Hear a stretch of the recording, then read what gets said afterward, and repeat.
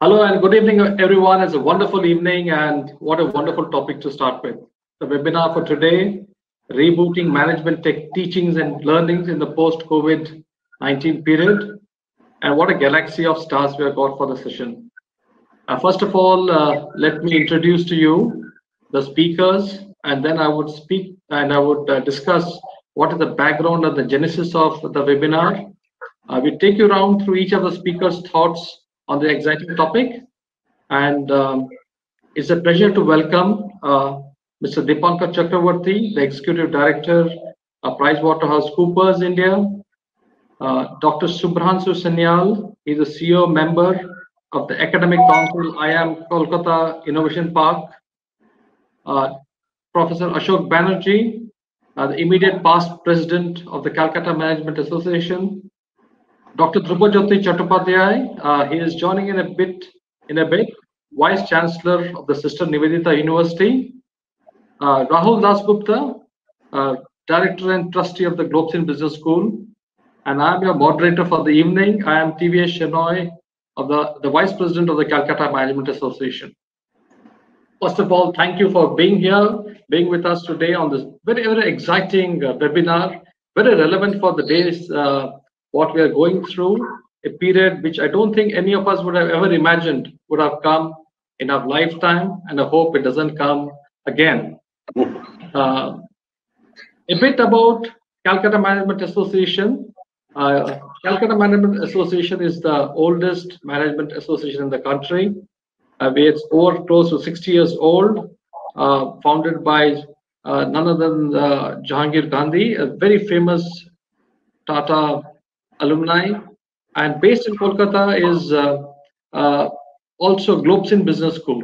Globsyn Business School, a leading business school, commenced 1995, all in the area of management education, and it's a great platform for CMA and Globsyn to deliver this particular webinar on rebooting management techniques. If you are to reflect back on the periods today, look back at what the challenges are. I'm faced with one big dichotomy. What is the level of physical education, physical contacts that is possible in days to come? How much of it is possible through the digital means, or how much of it is possible through the physical means? Well, there's a new normal which has set in. I reflect back, it's more than a month that I've stepped into my office in Tata Steel. Work seems to go on. And at times I wonder, well, did we ever need to have an office at all? How are we connecting with Skype, with Zoom, and still staying in touch and business carrying on? Well, there are pros and cons. We have got a fantastic experience of academia with us. We also got a fantastic blend of industry experience with us. And I would open up the session and request Dipankar Chakravarti, with experience, a wealth of experience in PwC, to perhaps run through what does it feel in terms of rebooting management teachings and learnings. What does it feel from the industry experience? What does it view today? What does it view in the short term? And what does it view in the medium term and the long term? If I could request Dipankar for his views, please. Good evening, Mr. Shenoy. Thank you for giving a very crisp and to the point starting of the webinar. I mean, it's really an unprecedented crisis we are going through. And good evening, everybody who are here on the webinar, hearing us. From the industry perspective, if you see, the whole economy has got a jolt.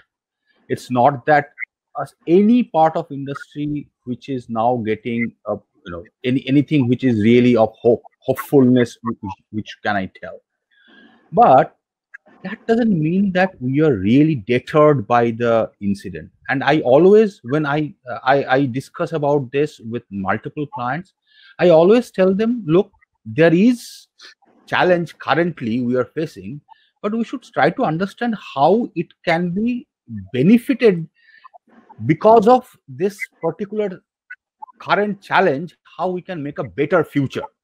And that's where it's really lying this rebooting term. And when I'm saying this rebooting, it's really not only the management teaching. Let me just give you the other side of the story. So what when I see a management teaching, I see it as a supply chain for my industry, because I have a demand, I get people from you. So it's a basically supply chain relationship. And in an industry, when I'm seeing that people are really thriving for getting remote work, and I'm telling you, it is not easy. I mean, though companies like us are quite well averse of how to do remote working, but if you see manufacturing organizations, lots of face-to-face POS organizations, they cannot do remote working so easily. Now, if you really change that focus towards management learning, currently, if you see this particular challenge, we will be facing two things into this. One is, what is the mode of learning you should do? Is it really a remote learning really gives an effect to the people who are learning it? Second is, what is the content we should learn? Because with the COVID-19 scenario, I do not think that age-old standard procedural management study will go a long way. So we need to think that. Third thing I am telling you, which is a very interesting topic in all this, is the business model of management schools. Are we really be surviving only with the mass scale management student teaching, or should we look beyond that and have to do lots of reskilling of management personnel who are working currently? Because of this scenario of COVID-19, I am telling you, there are lots of changes happening in the skill set. And frankly, when I'm basically an emerging technology leader, and when people ask me that what really gives an impetus of digital transformation, I say COVID-19. Believe me, for last 1.5 year, amount of client communication I did on digital transformation, last 2 months, I got at least 5 times more calls from clients to tell me that, can you please come down and do my digital transformation? You were telling that, but now it is the time. So this, if you see these three things, so what is happening at one end, I am seeing that digital transformation is happening and lots of job profile is getting changed. And more so, what I'm seeing, people are trying to get alternate product lines, innovative product lines, because without that, it is very tough to survive. Now, if I go to just bring it to the management teaching, so two things. One, should we really focus on the standard management practice, or should we start putting in crisis management, disruptive innovation, entrepreneurship? And is this how we really teach the people? Is it only online? And I don't think that's a very good solution.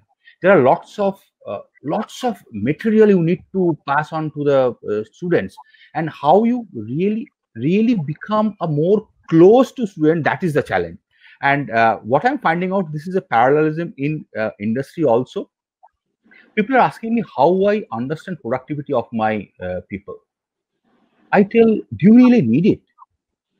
The question is, I used to have every day 9 o'clock stand-up meeting, 5 p.m. Closure meeting. I just can't do that. I mean, what should I do?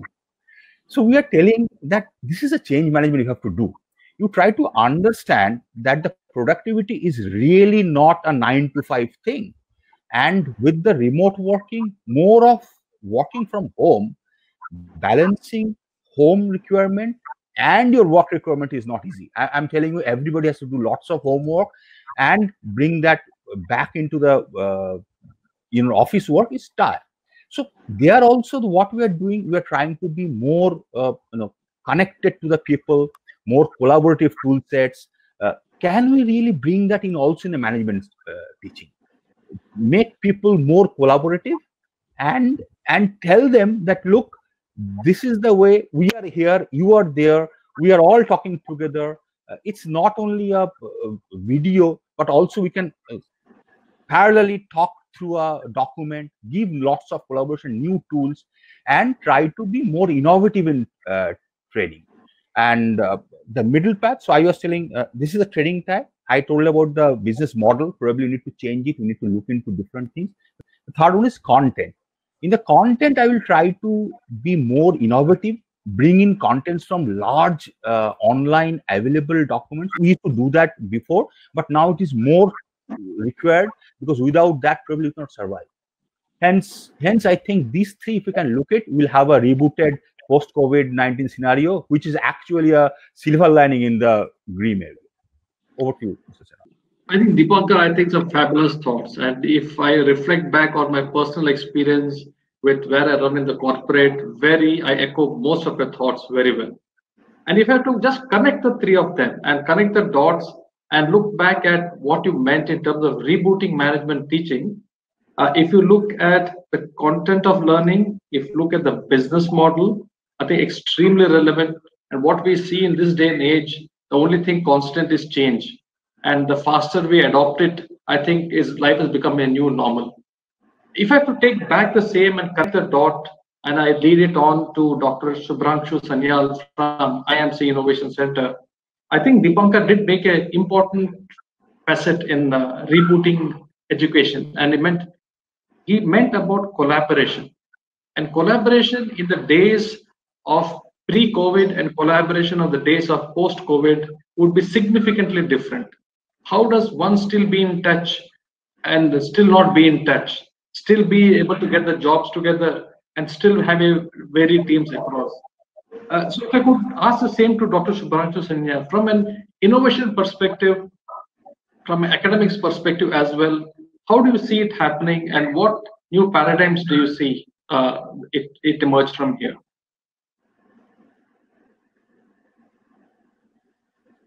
Shubhranshu, I think you're on mute. If yes. Thank you. Yeah, good evening, everybody, and thank you for asking me this question. So, see, I am very bad at predicting things, because whatever I try to predict, it doesn't happen. Okay, so I'll not predict anything. Let me share what I see now, how I see myself today, and that might be an example that maybe many people would see things maybe in the same way.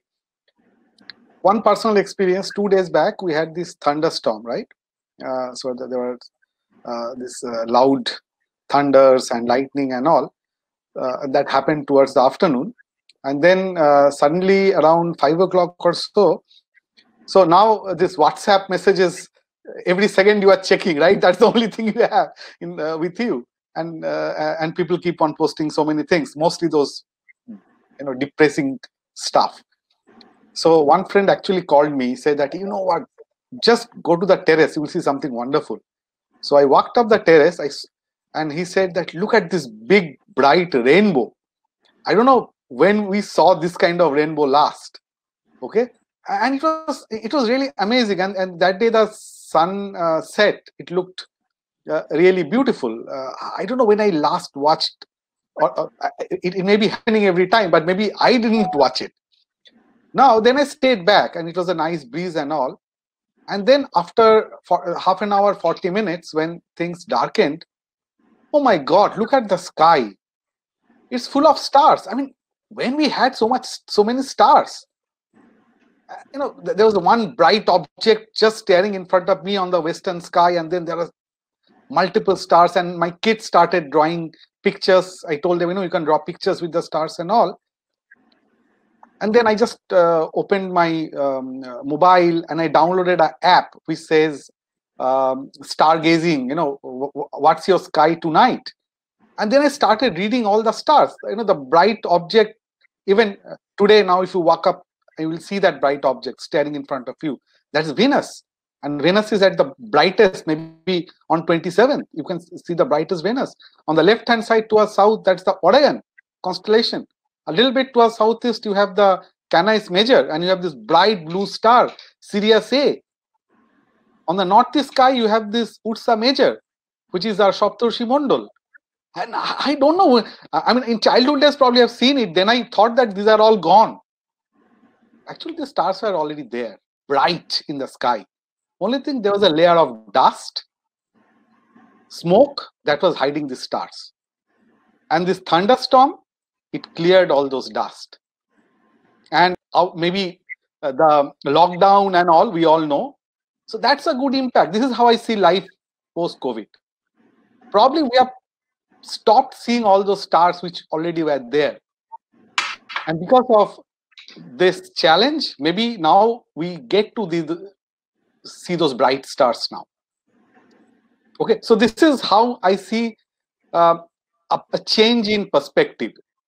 So when you talk about innovation, this is how I look at innovation. Innovation is nothing which is, detached from the reality. Only thing is, due to some incidents, some perceptions, we just get away from the reality, and then you need some real, hard blow to align your thought process to the ground realities. And then you need innovation to realign or reboot whatever you are saying.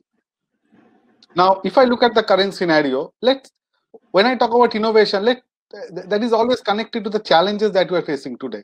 If it's academia, we are talking about admissions, placements, teaching, both from the student side as well as the faculty side.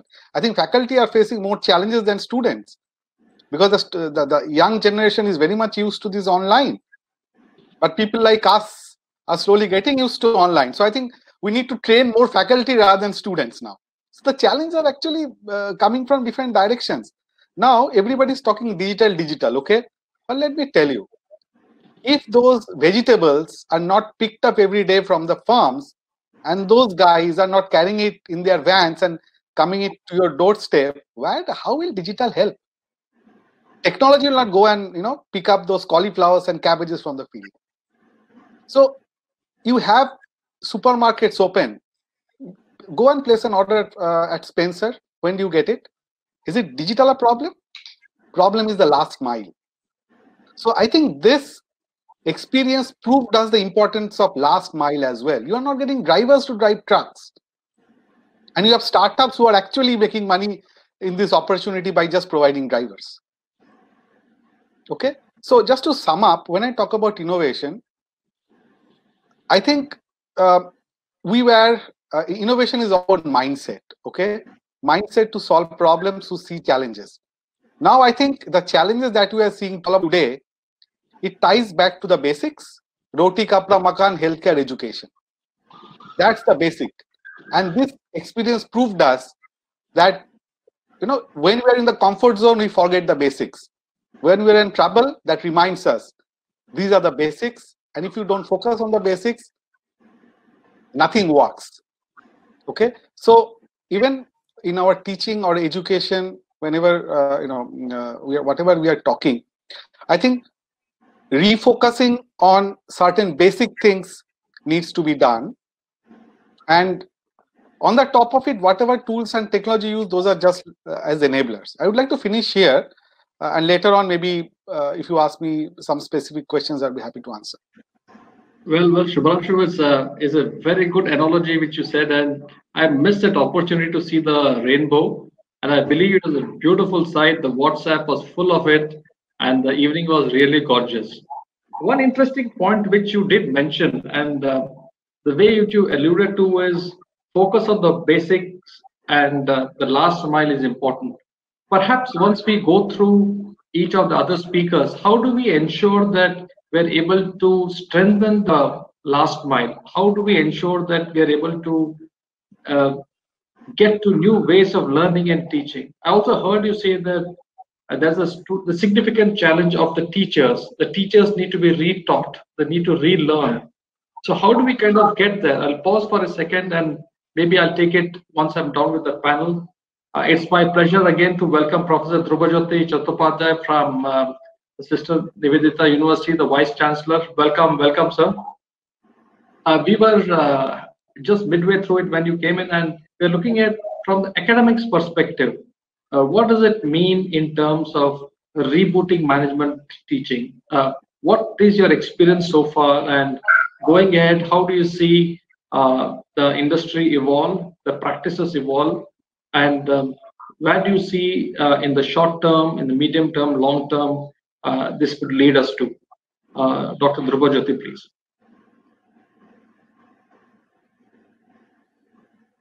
I think you're on mute, Dr. Drupajyoti. You might need to unmute yourself. It's still, we can't hear you. Now? Yes. Hello. Yes. Good evening to everybody. You know that this lockdown situation is making us more actually active than what we are. And I find that from one meeting to another meeting, jumping is something what we are facing right now. Now, the specific question, I am just listening to the last presentation. Now, for me, this new situation is actually setting up a new challenge for our management education also. When you talk about the future managers, right now, don't you think that to get everything ready, say for example, Corona may actually go down and in another 6 months or something like that, but after that, how do you know that again something else is going to come? So we have to get ourselves ready with. And so when we're talking about the future management, now we have to the decisions which will be taken by the management, which is based on dashboards, which is created by the big data, and all this new era of this digital revolution. It is significant focus on different types of technology which are based on problem solving. Now, when we think in this way, I completely agree that the basic management theories are very important, definitely. But along with this, we have to understand that the curricula must be right now. We have to rethink about this curricula to prepare the future generation, to prepare ourselves also, because we are also not very much acquainted with this new situation. And there, the data visualizations for the different types of business intelligence, business analytics, the design thinking for problem solving, all these things are becoming very, very important. When I'm discussing with few of my students who are not basically from management, but who are across the domain, I find that there are two different categories of things they're responding to. One of the responses they're having that this particular online education which we are practicing right now, many of the students who are not regular are right now participating in the classes. Many of the students who never ask questions in the classes, they are asking questions in the classes.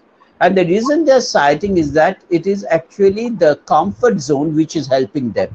So the next generation, how they are looking at it, the new education, we have to rethink about it. And based on that, we have to think about our curricula. So immediate, that means the short-term thing is this. We have to prepare ourselves to change our mindset from the traditional curricula to the traditional and or the modern curricula, and add mixing of all these things together so that we can really get the proper future generation ready. So that is what I am looking at as a short-term measure. Wonderful, Dr. Drupajyoti. One important conflict which I see in your thought and what Subhranshu just mentioned before you was he was focusing on the basics and the last mile connect. Yes. I heard you say that there's more of you would perhaps need to change the way you deliver. And also connecting with what Dipankar said, content of learning needs to change. And that is something which you are echoing as well. Not only what you need to teach, but what are the contents which you need to teach. I think those are interesting. And also the way of delivering. That's right. Yes. So the mode of learning, the mode of teaching, I think that's also Dipankar did mention. The business model would change. I think these are very interesting thoughts. I would take it to Ashok Banerjee. Hi, Ashok sir. If I'm getting some kind of a disturbance sound at the background, if somebody could mute their microphones, yeah, it's better. Prof. Ashok Banerjee comes with a wealth of experience of both industry and academia. Or Professor Banerjee, would you have some thoughts on this? Yeah. Good evening and welcome to this seminar webinar. I think I belong to old schools. I still call it a seminar. Anyway, 3 points which come to me, short term. Unless I'm ready today, how can I face the challenges tomorrow? This was all told by Shubhranshu and by Dipankar and also by Professor Chattopadhyay. I very strongly believe that today's students will have to be ready for tomorrow's challenges. The challenges will give them opportunities. Unless they see the rainbow when there's a lot of thunderstorm, how can they see? There may be stars, because, so they have to be ready for tomorrow. Number one. Number two, they must also realize that India is a great land of opportunities. Here I quote our past president APJ Abdul Kalam. APJ Abdul Kalam came to IIM Calcutta. I remember that date, 14th of November, the foundation day of IIM Calcutta, 2011. And he said there have been problems on both sides of the Atlantic and India remained unscathed because of huge domestic consumption. So I very strongly believe our students, our future managers have a big challenge. They must understand that they have got a big thing. They must pick up the best ideas from everybody. And there, I'll tell something from the good old C.K. Prahlad. And the CKP once said, on the IMA convention in 2007, and he said, India is a great land and we must look at a bottomless pyramid. That's the first time he used the term bottomless pyramid. And there, that's a scope, that's opportunity. So our students should be ready to go to the 6.44 lakh villages, 724 districts, and they must also try to understand India is not the 7 or 9 metro cities or mega cities. India is in the city, India is in the villages. And today, if the COVID problem is sorted out, it will be all the village-oriented economies will be first distinct. That's exactly what is the thing. Unless the cauliflower is coming to my table, how can I travel the last mile? So obviously, rural economy will be flourishing, and I very strongly believe agriculture, which is the mainstay of our economy, 65% of the population still in agriculture, pisciculture and other avenues of work.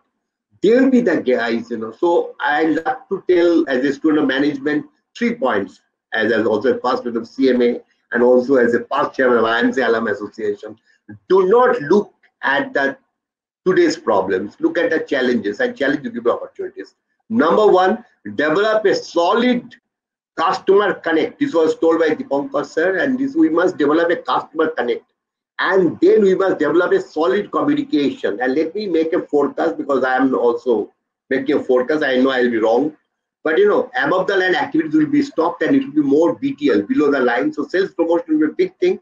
So people will have to think in a very, very original way to think of tomorrow, so that their challenges are there. So people who put the best foot forward will be the winner.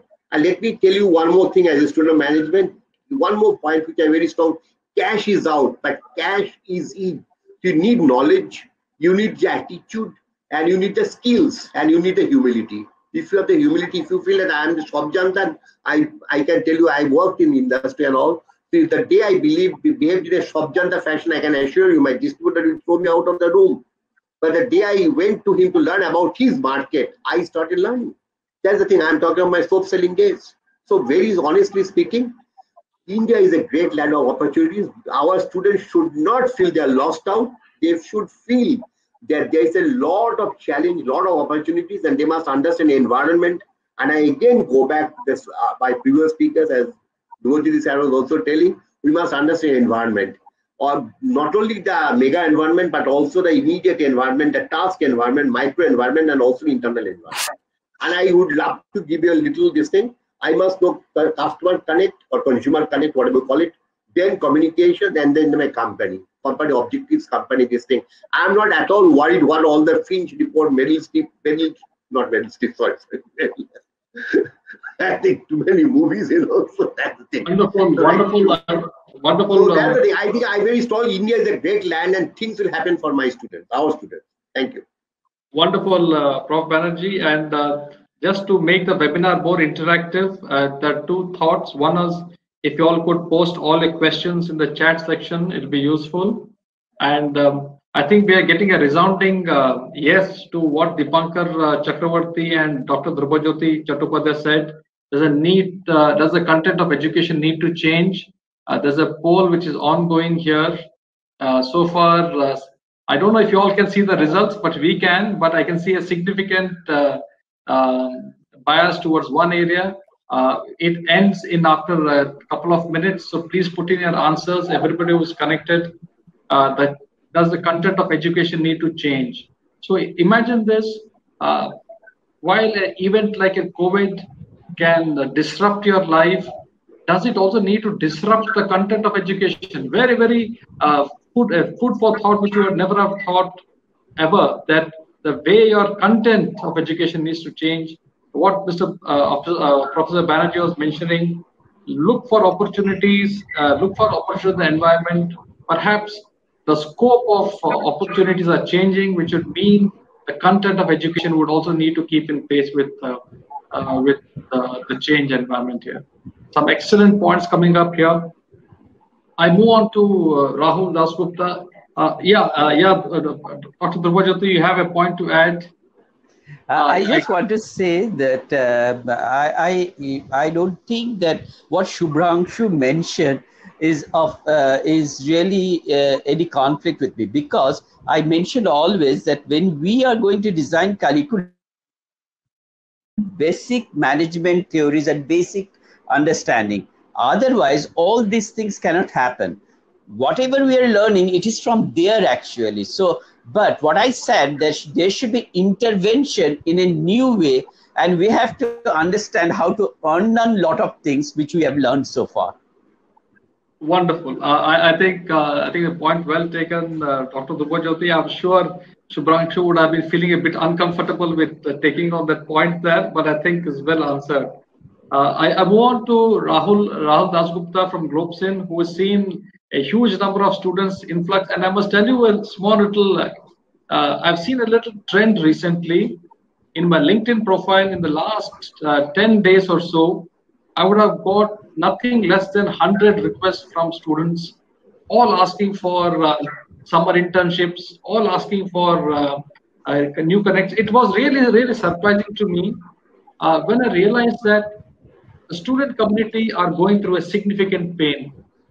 Most of the MBA students who are connected and who have been either offered summer internship jobs, they have either disappeared, or they are looking for opportunities here. So then again, it would mean for them to relook and look out for opportunities in this given period of time.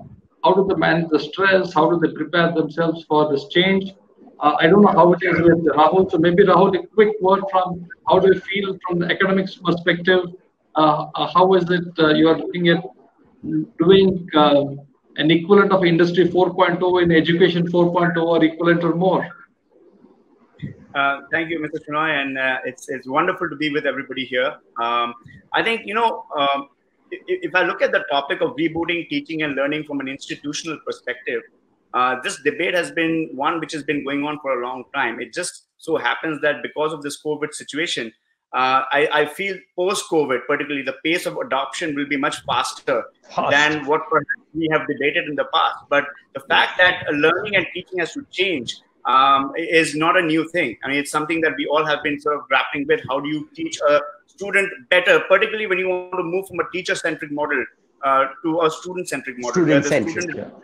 Of learning, right? So if I look at it from that perspective, and let's step back pre-COVID, so 30 days back before the lockdown, if you ask me that question in terms of challenges, I would have said internally I would have 3 challenges as an institution I'm talking about, and not just Globsyn. I'm just generalizing some bit of it, which is one is technology. So how effectively can we blend in technology, and in what proportion, to make sure the learning is at the level that it should be.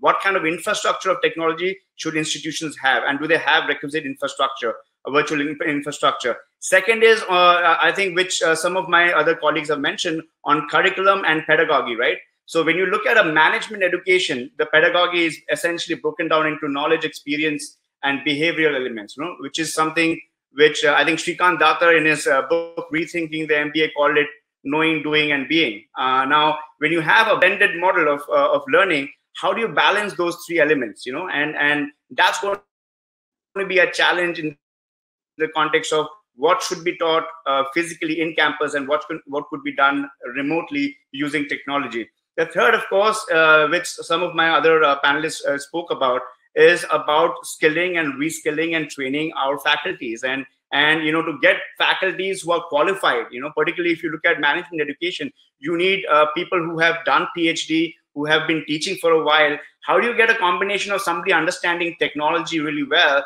with that kind of qualification, and how do you look at training them? So I think if you look at it internally, I would look at these three broad challenges that we've had before. And I think the same challenges are there in the shorter term as well. I think our way of looking at it is become more aggressive than what was before. Externally, the challenges are similarly on the student side. Are the students going to be able to learn from home as effectively as they learn in a physical infrastructure? Do they have the kind of infrastructure in their homes? I mean, we're talking about students coming from semi-urban locations. Do they have that kind of bandwidth in their respective homes to learn content which allow a student to learn holistically, not just by reading text, but also looking at videos, looking at simulation? Is that infrastructure available today in our country? That's going to be a challenge that we need to sort of deal with. The corporates, and also if you look at the regulators, I think, are they going to be in sync with institutions looking at a blended model? What are going to be the policies which will allow, and perhaps the onus lies partly on the institution side to convince the corporates as well as the regulators that yes, this can be a model that will work for the industry. This is a model that will work for the regulators as well. So I think these were the challenges before. These are the challenges now. It just what happened post, I think, 24th of March when the lockdown happened. The 80-20 model, which was 80% in campus, 20% technology, completely flipped over. And it became 90-10 to the extent that 90% has to be now done online. And I don't think the system was ready for it. So we all were grappling to, retrain our faculties, trying and figuring out what technology is, available to be used to give a real life, real in-class experience, the combination of video, live, text, what is the right formula? And I think we are still sort of grappling with that as a system. And I think, one of the things I recommend in this process, that what we are looking to do, we have set up an academic think tank task force, who is evaluating, the combination of technology and learning and pedagogy. That is ideal, because this is going to be the longer term sort of perspective that I think institutions have to look at a blended way of delivery. And if they have to look at a blended learning model, they need to really evaluate what kind of technology to be used, what kind of pedagogy to be used, how do you train your faculties. So those are the challenges which are both short-term as well as long-term, which we are trying to sort of grapple with. Also to bring in corporates as a stakeholder for them to accept, people who are skilled through this blended model to be recruited into the industry as well. And what kind of models, perhaps this is the time for academia and industry to actually work in partnership. A little more than what it needed in the past. So that's where I think the institutions really have to work on. Excellent point. I think, Rahul, you have hit, I think, the nail on the head in proverbially. And you know what? As you were speaking, I put out a poll which says who needs to learn more between the students and the teachers. I think is going... It's 50-50. It's almost 50-50, but it says the teachers need to learn more than the students at 56-43. So it is. Yes, because we have to learn first. Yeah, so very interesting point. It's saying 56. I learned, they relearn. Yep. So Shubhranshu, you wanted to make a point? Yes. Yeah. So in fact, I think whatever I guessed when we mentioned that teachers need to learn more, the audience supports that. But next question is more important. What you need to learn, what the teachers need to learn, that is more important. Is it technology? Okay, I don't think that is the problem. Absolutely. See, I have seen the best teachers are those people who don't teach.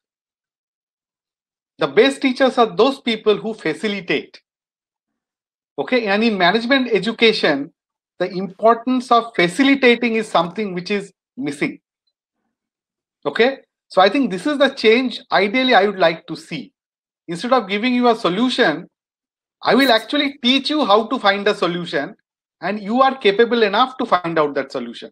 This is what I feel is facilitating. And if the online transferring to the digital mode or online mode makes that shift from teaching to facilitating, I think Indian management education, the standard will go really high. That's it. Thank you. So, Supanshu, I'd just like to take that point forward and just look back and say what Rahul said about the point which you mentioned about facilitating. Now, one of the things which I did mention about, which I did hear Rahul say was that you already had created a backbone of infrastructure which is ready for when the rubber hits the road. Globsyn as a school was already ready in terms of imparting education through the digital way. But look back to India, 120 crore people, 130 crore people, how many of them out in the villages without any connectivity or less of connectivity? How do you impart or facilitate teaching there? We have heard plenty of thoughts. Look at the people in the cities. Perhaps we are blessed. And I look back at my own mates, the drivers who are not able to come here. How do the school and how would their education happen there? That's a point which I think maybe I would throw up a question here. Well, it looks like there is a certain strata of society who can have access to the digital frames, the digital model. And the way which you articulated a point, and I thought was very brilliant. It's not so much about technology, but about the way you facilitate. How do you reach out to such a large mass of people who don't have access to this? I open it to anybody in the audience. How? Yes, yes, Dipankar. When I was hearing the discussion by Professor and Shubhranshu, even Rahul also picked up that point. What I'm figuring out is that digital divide is really playing a major role in current days. It suddenly happened. You please try to understand. I think we all understand that this is just sudden happening. Had it been a planned way, we could have probably managed it much better.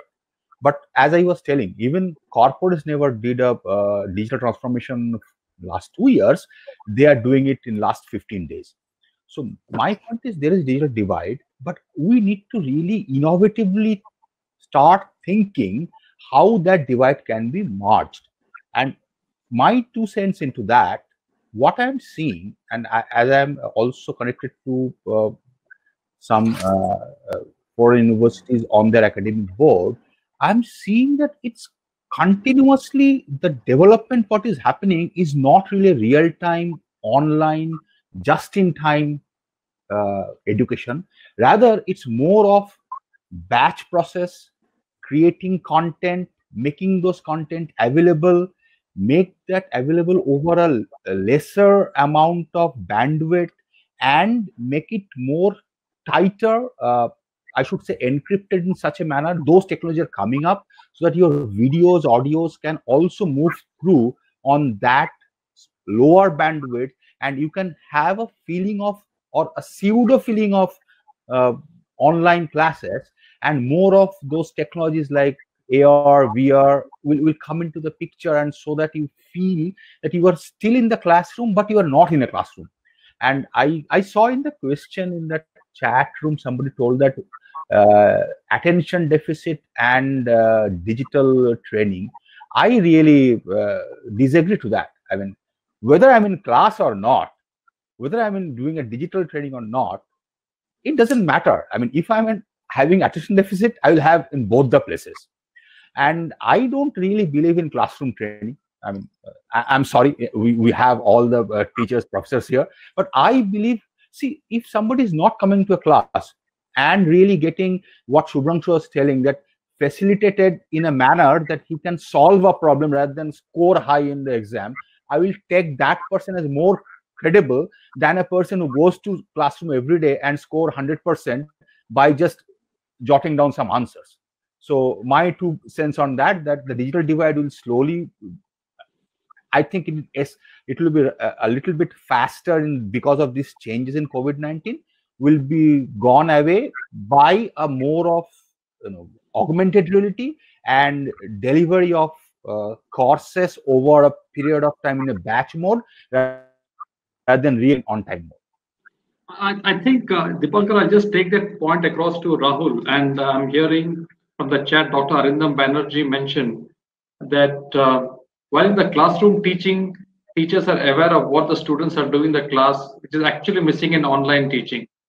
I also see Manas Chakravarti say, how do you facilitate student-to-student teaching in online programs?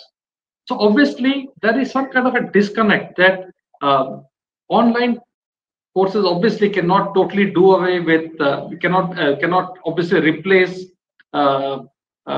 physical contact teaching. So that comes to a point in which I think I did hear Dr. Dhruva Jyoti speak, or I don't recall who speak, in terms of what, or it was Rahul, who said that what should be taught in campus and off campus, or what are the subjects which one can go the digital way, and what are the ones which can go, which just cannot go the digital way. It has to be a touch and feel kind of an stuff. So Rahul, would you have any thoughts that in the short term, or if you look at it going ahead, what are the elements of classes or courses which can go digital, and what are the ones which just cannot go? You have to have a hands-on experience. So I think, like I was mentioning earlier, any content that you teach would have to go through 3 phases of learning, which is the knowledge part of it, the experiential part of it, and then the behavioral part of it, which is the teamwork part of it. Now, if you look at the pure knowledge part of things, that can be done online, I feel. But the moment you look at it from an experiential perspective or a teamwork perspective, teamwork, I think 50-50 in terms of you can facilitate teamwork virtually as well through simulations and through teamworks. But I think if you look at the experiential part, I think that's where you would need to be physically in contact, in premise, at a corporate, doing live projects, or in campus doing live projects, because that's also a very important element of management education. So I guess what that percentage should be, should it be 50-50, 60-40? I think we will get there eventually. I think that's where we are all learning what is that right sort of blend. But yes, there will be certain things which you cannot replicate which is done physically today. I don't think 100% online management education works. So I think, for example, let me give you an example. One of the events we did, if you remember, Mr. Chinoy, the boardroom that we initiated from Globsyn Business School. Now, if you look at that as an example, like we have a program where we look at our students simulating a boardroom. They look at actually going through a listed company and try and solve a problem. Now, the physical meeting is only 2 days, but the virtual learning from what is available online and through meetups or through WebEx, those all can be done virtually. So I think, we need to come across a pedagogy or a way of teaching, which is a blend. I don't think any one subject can be all 100% remotely taught. There has to be a component. Marketing may require more physical presence than economics, but I think you will have to have a physical and a virtual blending in anything you do. It just echoes may I come in and add in 2 points with everybody's permission? I just complete 1 point, Mr. Banerjee, with what Rahul said, and just echoing the thoughts Rahul. Devdeep Mukherjee in the chat box mentions, along with development of infrastructure, is it not essential for carrying out studies regarding behavioral changes in students, or digital or online? Will not study regarding student behavior in the new environment help in designing effective pedagogy modules? This is something which you kind of touched upon here. I take this question one more to Professor Banerjee, and we are getting a huge horde of questions pouring in here. And I thought one interesting question was, I just wanted to take one interesting one, especially which is said about India. It was from S. Datta, who mentioned that to address the last mile, we should follow the continuous cycle of learn, unlearn, and relearn. So I pose this question to Prof. Banerjee. When you mean by learn, unlearn, and relearn, and we look at addressing the last mile, perhaps I'll answer the question in a very, very gist form. It's a very good question. I think all of us in I 4.0 have to change our mindset, number one. So a student today will have to change his or her mindset. So I very strongly suggest that knowledge is power, but they must also understand knowledge is a 3 component: intellectual knowledge, emotional knowledge, and social knowledge. Because they must be having intellectual knowledge. Rahul was telling, yes, very honest. You need intellectual knowledge, but you also need a lot of social knowledge and also emotional knowledge. So students should, so I have a little formula. Number one, they must be multi-skilled and multitasker, because the industry expects him or her to be multi-skilling and multitasking. For example, now is a time of peace. Okay, I consider this a time of peace in the words of Napoleon, because when there is war, the army cannot practice. When in peace only they can practice. The students must practice their skill sets, so that they should pick up online courses which would give them that thing. And many of the institutes, I'm sure Globsyn also has got online courses. I've been just going to the net to see. And so the Harvard Business School having online programs, and those are free, actually virtually free. So are they picking up? Are they picking up a language? So that's the thing. These are all the things they can pick up. But I've got a little formula that will answer Mr. Doctor's question. A, B, C, D, E, F. A for attitude. You need right attitude. Hum honge kamyab. B is basics. Yes, I totally agree that unless my basics are okay, I cannot understand economics at all. Forget economics, forget maybe purchase management. So I have to understand my basics. I have to understand very good in communication. And communication, communication to me has got 4 subsets. Number 1 is the verbal communication. Number 2 is the written communication. Number 3 is audio visual. And number 4 is the body language. And then D is discipline. And if I have the right attitude and the right discipline, I can assure you, I get 100 out of 100, because you just put A is equal to 1 and B is equal to 2. Attitude is 100 and discipline is also 100. Then success will be mine. So, and E will be energy. I need tremendous amount of energy and tremendous amount of friendship. So I would love to end by this thing by telling that today's students must be ready. I'm quoting again from the House of Tatas. They must believe in trust and relationship, because that's exactly what Mr. Ratan Tata told the other day. I must complete with that. Thank you very much. Thank you, Mr. Banerjee. Prof. Banerjee, we are down to the last 8 minutes of the webinar, and still questions are pouring in. I direct the next question to Deepankar. Deepankar, the question from Rajat Roy says, after post-COVID, we'll get very limited time period to change our thoughts and infrastructure. So how will we face the situation? And I am also reflecting on, as in the corporate world as we speak today, there is no sales happening, there's no collections happening, we don't know what's happening to our customers, and customers are unsure, our vendors are unsure, but still they're perennially busy being in touch with them, understanding what we need to do. So from an industry perspective, or how would you see that once we have this lockdown out, and there's going to be obviously a structural and gradual change of getting it back to normal, how will we face the challenge? Thank you, Mr. Noy. I have a few pointers before going to the actual answer to this question. You picked up a very important point that though we are not having sales, though we're not having collection, we are connected to the vendor to understand things. And what I find at this time of crisis, if we can create a communication bridge between the value chain, and I'm talking about value chain from supply to the industry to the my product supply. So it's a full value chain. If I continuously build a trust and communication with them, I don't think we'll be in a odd position. But the question is something else, is that post COVID-19 we'll have very less time, how we can adjust.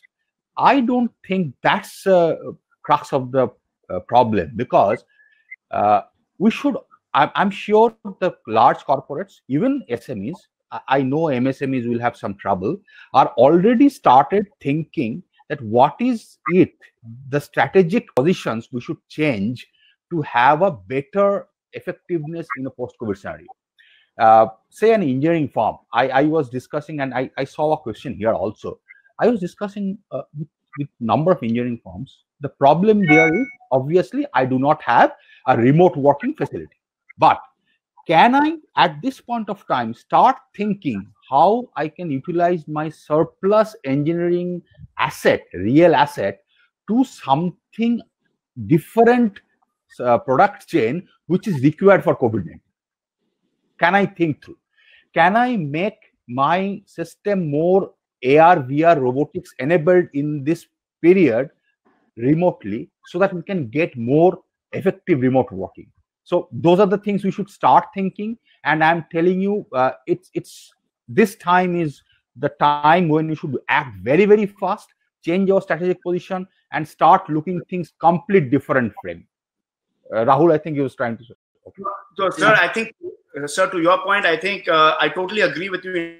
In fact, one of the things that I urge corporates as well as academic institutions to do is you need to have a think tank different than your regular operating team, who is looking at disruptions and innovation in your market segment, and who better would know your market segment than you yourself. And you know exactly the limitations you're going to face. So if you're able to create that today and have a serious think tank who's evaluating options and opportunities of how to disrupt the market or how to disrupt your product or your service line, then I think once things open up, you will at least have a few options to go to market with. But if you're not able to do that now, I think it'll be late. So, I mean, I strongly echo what you just said, and I recommend having a team created internally right away.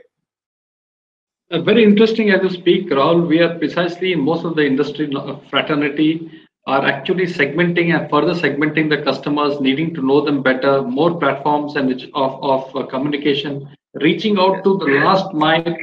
And I must tell you one very interesting thing which has happened during this lockdown. The number of meetings, I don't know if it is true with all of you, but number of meetings which we are stepping into daily seems to have far been more than what we started off absolutely true. Yes, absolutely true. And we have lost count of what a Saturday is or what a Sunday is. It's become a mind-boggling sea change of the way which we are working. And many a times the pleasure of having a newspaper in the morning is gone. You know, you always look forward to a cup of tea and the paper in hand. I think even that time is eaten away. So obviously it means that you really need to reboot not only the way which we need to communicate, but also our behavior and attitude. Maybe many a time we're still not used to the fact that we need to respect other guys' privacy. We have taken it for granted that the other person is always on board and, you know, is always accessible. I think there is a lot of new norms which are coming in. And I'm leading this question to what Snehal Doshi has just asked. Snehal says, maybe I can direct it to any of you. Rebooting should be more of forward booting to the new normal. So it is imperative that the new normal be redefined both for academia and industry. And maybe Shubhranshu on the last mile. Secondly, last mile delivery in digital world is a new challenge in terms of logistics, and you may throw some light on it. I leave it open to anybody who would like to answer this or a thought on this. Yeah, yes, Shubhranshu.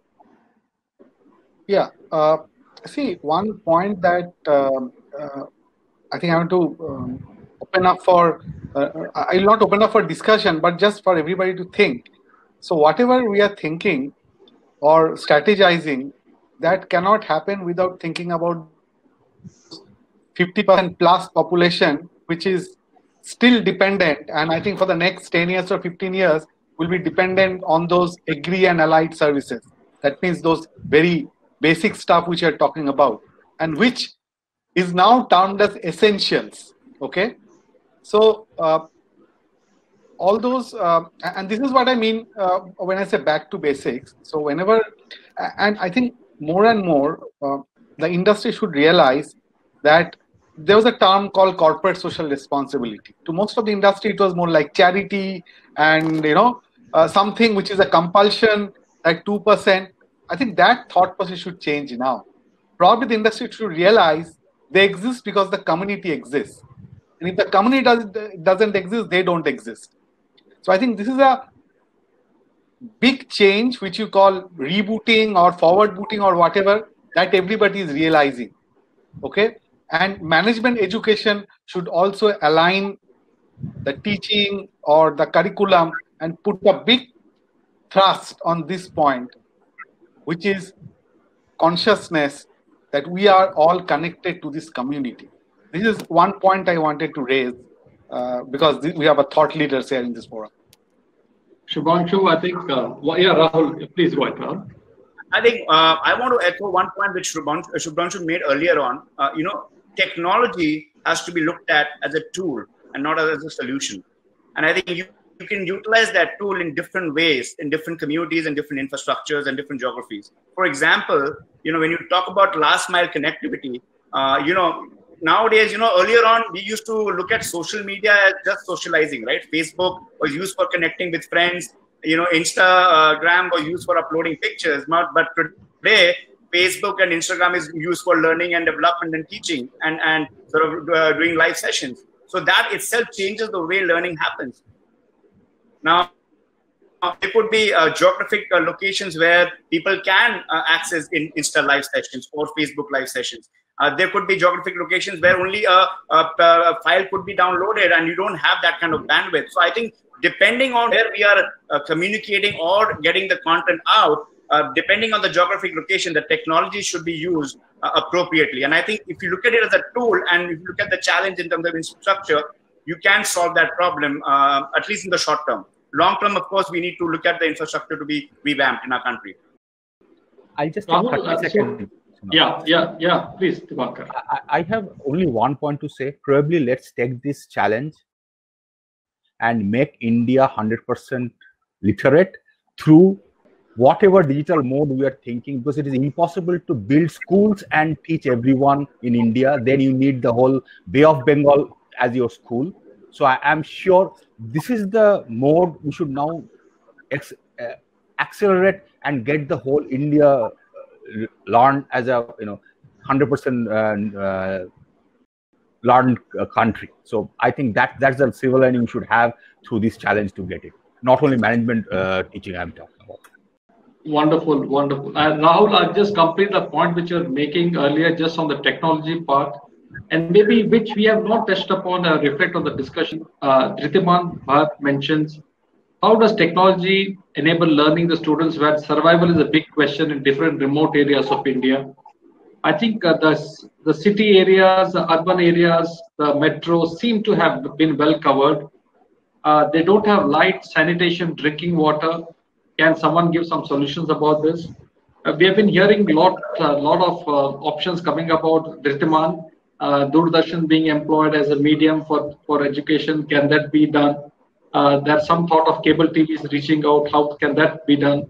Can the radio be used for education, for some platform for reaching out? Can that be done? So I'm sure that we don't have a good answer right now, but I'm sure going ahead in the medium term or long term, there will be new avenues of reaching out. There's obviously nothing like the teaching pedagogy of one-to-one. But I think what we are sure that social distancing is going to be a norm, and the way education is going to be taught is definitely going to be far, far different. Yeah, Rahul.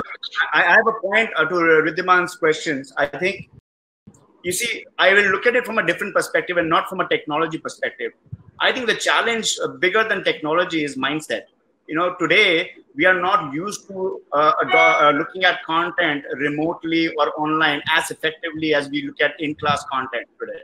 And I think if you look at the adults, particularly if you look at the science of adult learning, andragogy that we all know of, the first principle is intention, right? So I think if the students have the right intention for learning, I think there are a lot of avenues available today, combination of television, combination of Facebook, combination of online courses like Coursera. AICT has lots of online courses free of cost available. HBX has courses like I mentioned. So I think if the student fraternity can look at learning online seriously with the same seriousness as they would learn in class, I think they already have a lot of options available. And as and when we progress in the next coming months, I think more options will come alive. So I would recommend to the students to look at what is available. And I think there's enough available already to look at. Yeah, Rahul, thank you. We are almost coming to the end. We have exceeded our time. Even if I try to summarize the thoughts that have been, yes. Just one line comment actually.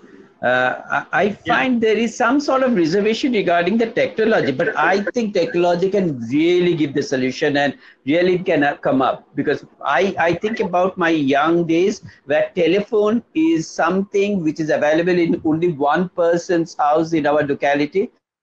mobile is with everybody. And now the use of mobile, the mobile revolution itself shows that how the communication has been completely changed. Similarly, the development of AI in all the different domains, from health to medical to every field, it will make a set different types of revolution. And I'm sure that is also going to give a solution for the digital divide. Looking forward that the government of India will give a lot of importance to this, how to reach to the extreme part of the country and gives the internet facility to all over, and how the bandwidth will be better is definitely going to help us in changing our mode of education. Wonderful, doctors. I think what we have got enough food for thought today. Rahul did mention about the point Dr. Dhrubajyoti was mentioning about corporates also playing a bit of the part, not treating CSR as a CSR, but treating CSR more for Skill India, Upgrade India. Also, I think Deepankar, you did mention it's more about the intention rather than it's more of the intention and conviction of an individual to overcome the crisis, which can take us through these tough times. Thank you, everyone, for a wonderful session altogether. I just take away 4 key points for us from here. COVID or no COVID, the basics remain the same. Intention is what is needed, and the facilitation of what we need to do would be the key differentiating factor. The mode of learning is definitely going to change. Is it needed? Yes, it is needed. Different business models are going to be evolved. Content of learning is going to change again. That the way content is taught, the way the new paradigms of skilling is needed, what's going to be taught, and how it's going to be taught, that's going to change. Infrastructure and technology are going to be key drivers. I'm reflecting on people who have been prepared for it when the rubber hits the road.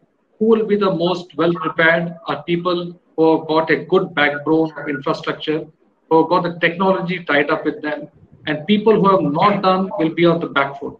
So I think going ahead, people who are the most well off or who are going to embrace the change are the ones who have invested in technology, and they'll be ahead of the curve, both in corporates and in business world and in the B school world.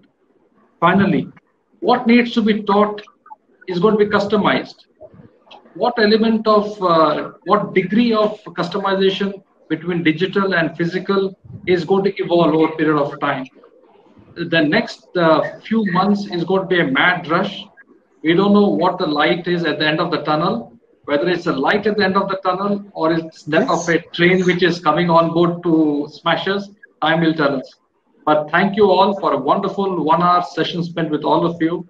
I think questions are still pouring in. And Shauli, thank you for having us here.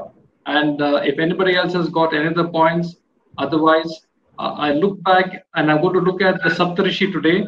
Subhranshu, look at the rainbow. I hope when it comes and all of us can enjoy the clean, lovely night skies and reflect on, well, all we needed to do a different spectacle, and you can see a great new scene in front of you. Thank you, everyone, and good night. Thank you very much. Thank you very much. Namaskar. Namaskar.